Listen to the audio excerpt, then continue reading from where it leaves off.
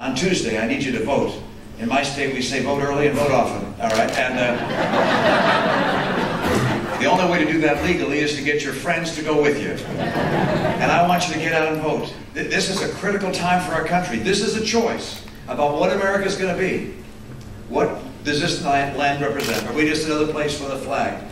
Or are we a place that stands for freedom? And I believe this is a land that will continue to be the shining city on a hill, as Ronald Reagan spoke of it time and again, because of the greatness of the American people. But the choice is yours and your friends. Let's make it happen on Tuesday, and then on November 6th, we got an America to take back. Thank you so much.